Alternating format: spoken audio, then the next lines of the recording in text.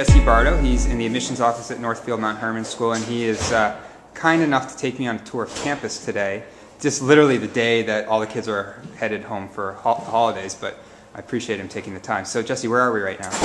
This is Shea Cottage. So this is just a typical dorm at Northfield Mount Hermon. We have lounge area, TV room, ping pong table room, and our kitchen where kids are able to make food nightly.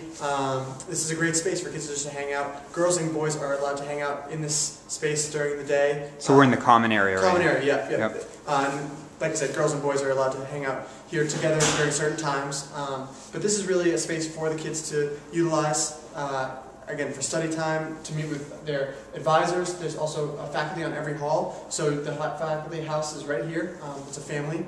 And obviously the fireplace. It's a really cozy place for kids to feel at home. That's what we try to have in all of our places here at NMH. Where are we now, Jesse? So right now we're in Memorial Chapel, which was built in 1899. It is one of our first buildings here on this campus, and everybody here at Northfield Mount Hermon works. We have a work job program, and everybody works 4.5 hours a week. But that work job stemmed from the kids being the boys on the Mount Hermon campus. One of their first work jobs was to bring up all the brick and stone for this building from the Connecticut River up to make the foundations for this building, which is really neat. And you can still see all the artwork, and there's been some renovations, but mostly it's still the way that D.L. Moody intended it to be. So what happens in this building? This is the chapel. So we meet here at least once a week, sometimes twice a week, and it's the only building on campus besides the dining hall where the entire school fits. So it's a gathering place for us. So you do assemblies? Assemblies on Monday morning meeting, and then we have Wednesday what we call Student Life Committee, and kids, the whole school meets, and we talk about and have speakers and things related to the students. We're outside the Memorial Chapel here at Northfield Mount Hermon. So this is known as Heaven's Hill, and D.L. Moody, his vision for the school, for the boys who went here originally, is that they would see the school where they were going and where they were at the time, but that the outside world would be omnipresent and they would know where they were headed. And that's certainly something that we've continued to believe here, and I think the kids see it every time they walk out of the chapel. They see exactly where they are at school and then where they're headed out in the world and to make a difference, which is, I think, a neat message for these kids. All right, so we're in the cafeteria now. Yes, so this is Alumni Hall, and it's called Alumni Hall because every class that's ever been through Northfield Mount Hermon is on the wall, so you can physically see their pictures whenever they've come through here. This is the salad bar and sandwiches, and this is open all day. We call it grazing hours. We have a working farm on campus, so that really works well. But this is a great space for kids just to come and hang out. It's open all day from 6 a.m. to 8 p.m. And yeah, classes are held in here sometimes. The kids are just really hang out and enjoy the wonderful food we have, a lot from the farm, and certainly the space. It's a great space for us. And how about all the flags on the wall? So the flags represent the nationalities of every student that's come here in the last 5 years. And so we rotate the flags around, but there's 76 flags up right now, and you can see all the different places that kids have come from and been at the school. We're in Blake's Student Center. Blake started Friendlies, and he was an alum, and so this is what he gave to the school as a gift. And this really, kids take ownership of this. This is a great space for them to come and hang out. This is, in terms of pool tables, there's also stage, there's impromptu dance competitions, we have crown a champion in ping pong or pool, and different things, pretty much once a day. But this is a great space. It's, again, much like college in that the kids sort of just have this open space to themselves, and on the weekends there's lots to do here. As in everything at Northfield Mount Hermon, the outreach and the community, the student services is right here. So you're with your teachers and the people who are working with you in every aspect all over campus.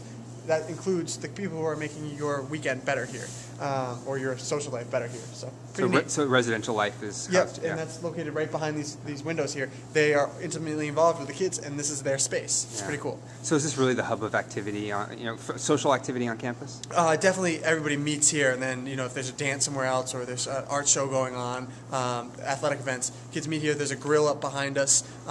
They're able to get food there. So this is where everything sort of starts, and then it goes from there. So this is the library. This is at night during the weekdays. This is a silent study for upperclassmen.